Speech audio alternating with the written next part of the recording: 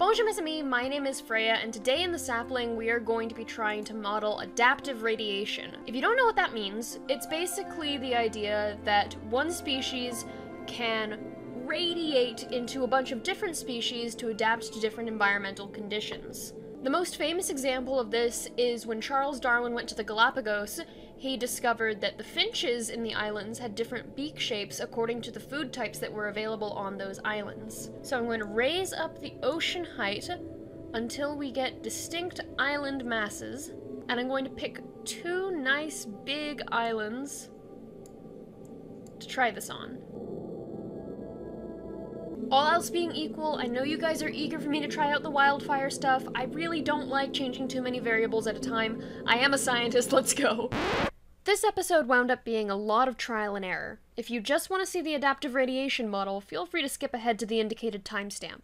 Otherwise, enjoy watching me try to figure out where all the problems in my experiment are. Now, obviously the sapling is still in the development stage. It's got some aspects to it that are still pretty basic, so there's not much that I can really do, except change the food difficulty, if that makes sense. Like, I could change the toxins and stuff, but that's not fun to watch. If I change how hard it is to get the food, like if I put spikes around it that will hurt you, then animals might develop armor, so they can withstand that, and I think that'll be cool. So we'll need, like, a basic starter plant that's really, really easy to work with. And I'm going to have the fruit be low to the ground this time. Thank you to all those of you who pointed out that my blue cow things were probably dying off because they couldn't reach the fruit. Yeah, I hadn't even considered that. I know it's been mentioned before that that's a thing, but I totally spaced on it. Okay, so this is our starter plant, nice and easy.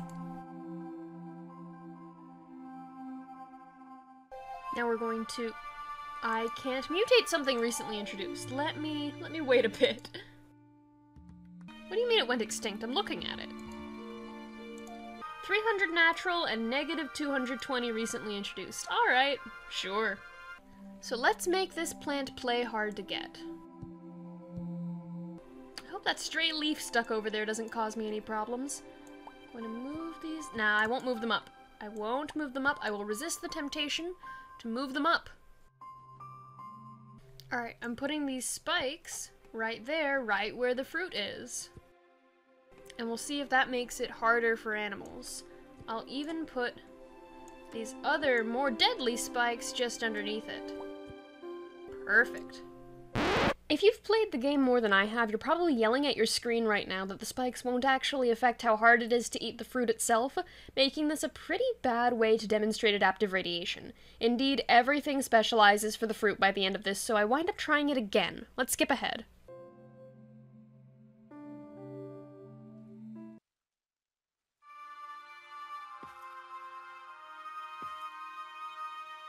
Huh. Okay, so hooked orange beak reigns supreme.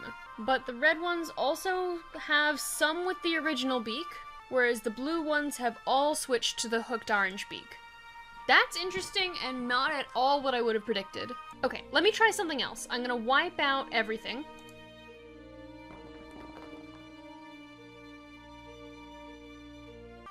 I'm going to wipe out the danger plant. I'm gonna modify the nice plant one more time. And I am going to change the food type. Now, this is what I should have done from the beginning, especially since I used Darwin's finches as an example. To this, which is harder to eat.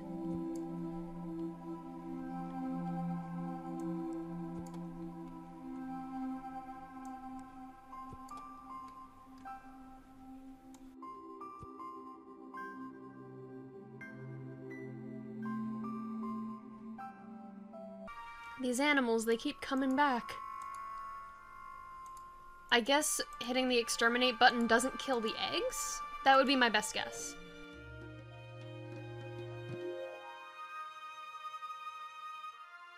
Or maybe they're displaying as alive when they're really not, because they keep popping up in the same numbers they did previously. Tell me something, game. Can you actually find me one of these?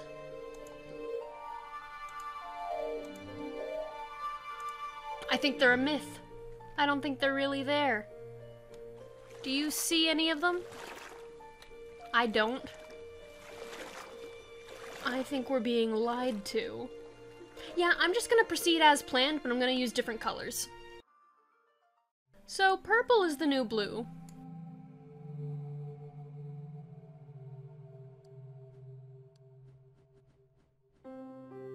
I think I figured out why everything adapted to have the hooked orange beak, by the way. I was taking a look at it in the creature editor, and the orange beak has heat loss as a thing. And at least on the blue island, much of it was uninhabitable in the beginning due to how hot it was. Anyway, what's the new red? We already had yellow, so that'll get confusing, so the new red has to be green. Purple and green, just like an eggplant. And they'll blend right in with the plants and not confuse me at all. No mutations? Let's give it 250 to establish. No, where did you go? Oh, you know what? That beak couldn't eat the seeds to begin with. I was hoping it would mutate fast enough by just managing to scavenge the leaves, but the leaves might have been too tall. The purples are doing fine, though. Let's mutate the purples. Again.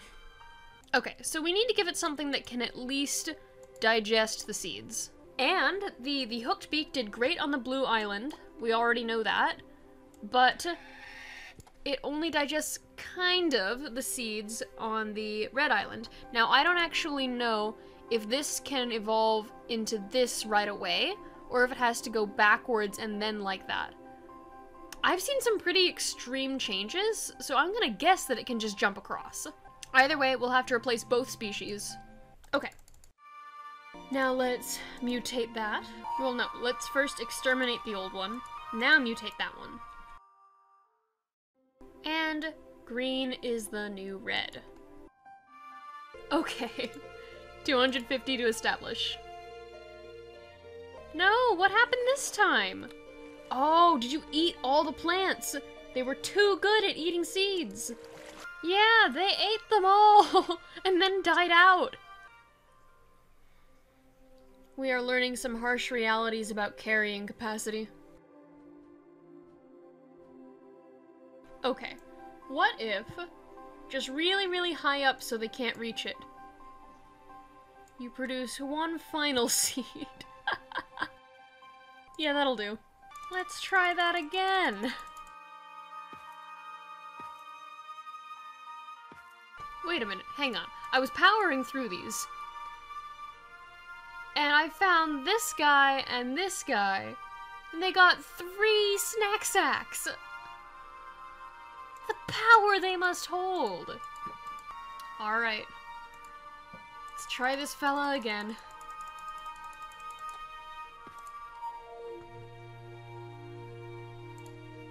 $250 to establish. Fingers crossed. No. Okay, the plants are still around. What happened to you?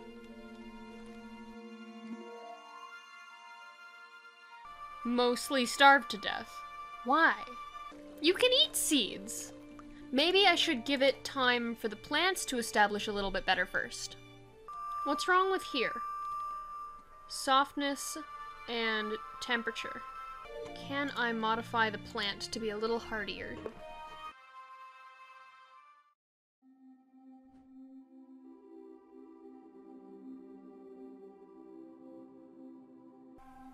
Alright, let's try this again.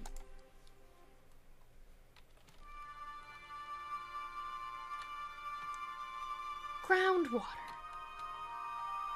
Now the problem is groundwater. So I need these roots to be more water resistant? I can't do that. Okay. How about these? Okay, okay. Much more promising.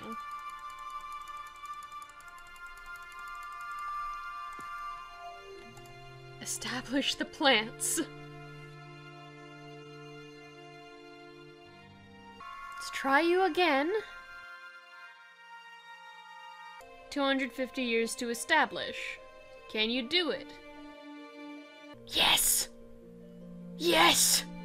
Wonderful! Oh, that's what I like to see. Okay, so we're going to ignore the creatures that pretend to be alive. So the reds and the yellows. They're not really there. They're not really real. Only Dartatops and Botomatus are real. And they are functionally identical, different only in color. Let's get those mutations back on. 500 years. Interesting. Interesting. So you remember how I had to do the experiment over again because the original beak wasn't working? Well, apparently it works now. It looks like the purple ones are becoming taller. Let's keep going. Wow, the original beak is actually still working.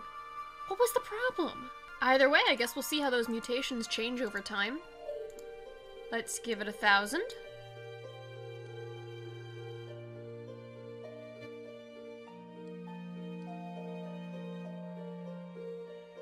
One of the purples has turned blue when I explicitly said that purple was the new blue. Or were you green? You were green! Green turned blue! Oh, they're trying to trick me. Can I just exterminate it? Because it's gonna confuse me later. Yeah, I'm gonna do that. Because, like, the yellows completely took over before. New beak shape for the greens. Look at you! Ah! Look at you go! Oh! You remind me of the ibis that I saw in the Galapagos. Only in beak shape. Oh man, look at him go! Oh, we're Darwin it up! Ah! Oh, you died! Oh no, you didn't! Wait, what happened? Hang on. Huh? Oh well. I have no clue what happened. Oh, there's just a piece of meat next to you. Okay. Okay, so we've got like an ibis-looking beak, and the original beak among the greens. The purples have mostly kept the hooked orange beak. Let's give it another 1,000. Ooh, yet another beak shape, I think. Yeah, that is different from the hooked orange one. Oh, and you've got spots now! And little nubbins. Okay, so that one... regular herbivore-looking mouth. Oh, instead of adapting to better consume the seeds, this one adapted to eat the stems. This guy became an omnivore. Maybe that's why the original beak is still doing okay. They mutated to form the original beak so they could prey on the ones with the hooked orange beak. Okay, I feel better about that experiment from before failing. And you know what? I think the reason why the purples kept the hooked orange beak and haven't deviated from it is because it is necessary. The hooked orange beak, if you remember, gives heat loss. And much of this island is hot. So that's why we're seeing a sea of hooked orange beaks. Fantastic. Okay. Final stretch, gonna give it 5,000, then turn off mutations, and then 1,000 to settle, and then we'll take a look.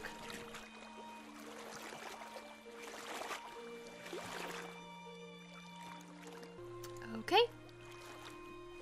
Whoa! Wait, do you have a second beak on your butt?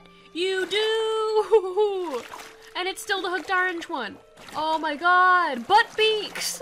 We got butt beaks! Mutations off. 1,000 years. Let's go! What a time to be alive! This is the dawning of the age of the butt beaks. Yeah, we keep the butt beaks. Alright. Why are these so blurry? Huh. Well, not only do we keep the butt beaks, but they are the most prominent purple morphology. I am going to, Why is my game trying to gaslight me into thinking I forgot to put on my glasses? Thank you, that's much better. Okay, now let's take a look. Oh, we got yet another beak shape for the green ones. Very nice. Okay, so the greens have fallen into two prominent beak shapes. These little nubby brown ones, and those, not as hooked orange beaks. The ibis beaks seem to be totally gone. And not only have the purples really embraced the hooked orange beak, they seem to be completely dependent on it, and most of them have even developed a second one on their butt! Okay, that was a much more effective way of showing adaptive radiation than the first experiment I tried, so I'm glad I stuck around for a second round. But that's gonna do it for this video, so thank you everybody so much for watching. If you enjoyed, let me know in the comments below, and I'll see you guys later. Bye!